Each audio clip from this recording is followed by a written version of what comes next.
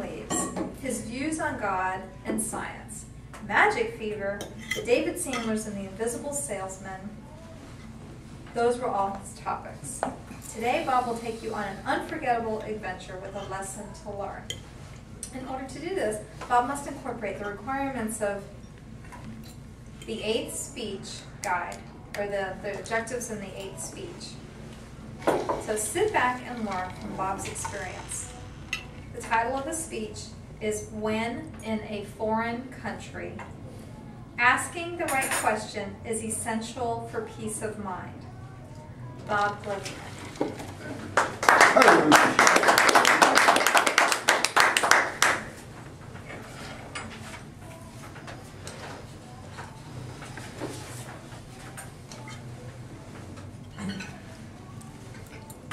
Have you ever had a misunderstanding that led to dire consequences? Well, I did, and it almost turned an adventure into a misadventure simply because I did not ask the right questions when I was in a foreign country. Let me take you back to this suspenseful misadventure. It all started in Greece 40+ years ago. My friend and I were on a 30-day barnstorming tour of Europe, and we allotted 4 days to see Greece. We started out in Athens. On our last day, we were leaving Athens in the morning to take the ferry over to Brindisi in Italy. Now, this is not a simple chore. In fact, let me explain. Athens is on the far east side of Greece. The port that goes to Italy is called Patros, right here, and that's on the west side. This is further complicated by the fact that there were no I-75s or I-4s at this time traversing the country. Further, there are lots of Greek islands, the biggest of which is the southern part of Greece. And in order to get to Patros, the port, you had to take a ferry in order to get to the ferry. So with these circumstances, to appreciate and simplify our trip, I'm going to share with you our grand plan. First, we left Athens to take a scenic bus ride, and I mean fabulous scenery, going up mountains, hills, hairpin turns, seeing olive groves, steep cliffs, and arriving at the town of Delphi, about 3,000 feet above sea level. And the trip was an adventure starting with the bus.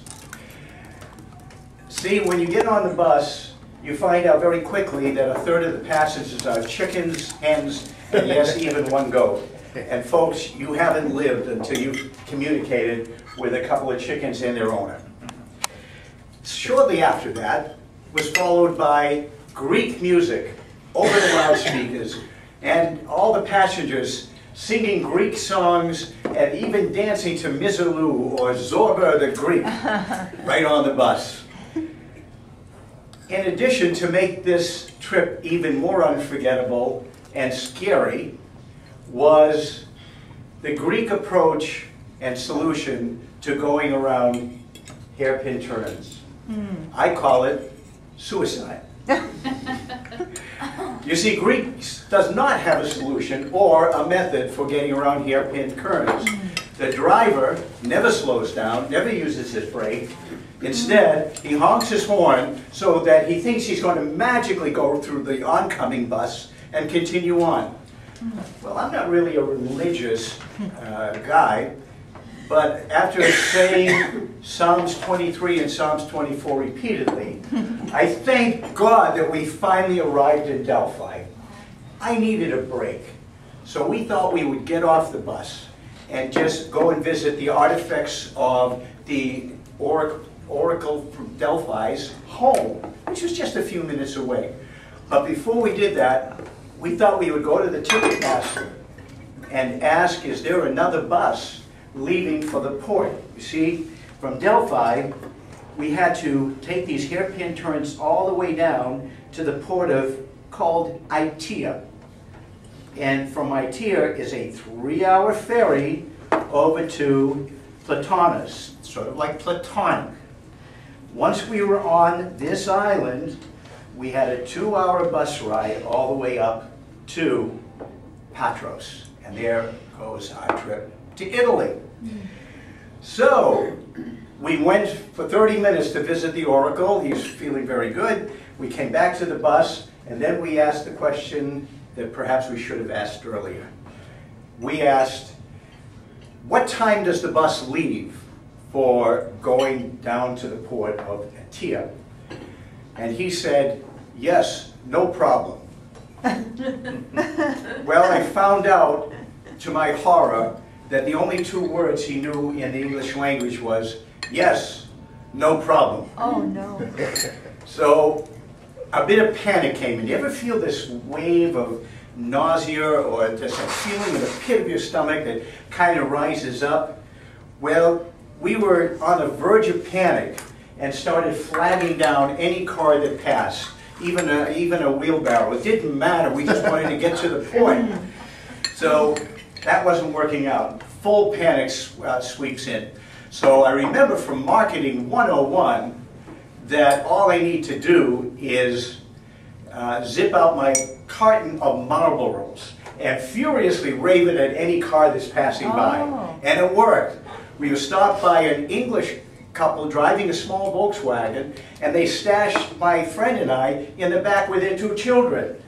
I guess he really liked those Marlboros. And then we told him we have 20 minutes to get to the port. So he said, no problem. He lowered the accelerator, in total disregard for his family, went down these hairpin curves, and this exceeded my religious experience on the bus. When we got dockside, we finally reached the port, only to find the boat to Itea had just left. So in our despair, we went to the ticket master and we said, when is the next ferry leaving? He spoke English. He says, not so bad. It's going to leave in just 2 hours. But that would be too late for us to get to Patros, where we needed to take off. We needed to leave at 8, and that would take us 9 to get in. So he said something that was a miracle. He said, are you Americans? Well, today you don't know whether to answer yes or no, but this is 40 years ago. He said, of course I'm American. He says, thank God you fought along beside me against the communists for the freedom of my country. And of course I'm saying, oh yeah, we did. Yeah. And so he turned around and he embraced me and he said, we love you. And my brother George happens to own the line that goes from Patros to Brindisi in Italy. I'll call him and have him hold up the train for you, or the plane, or the boat. and thus came the miracle. So we said thanks, and the lesson learned I pass on to you is please make sure you ask the right questions when in a foreign company. And yes, it is okay to be an American and to be proud. Thank you.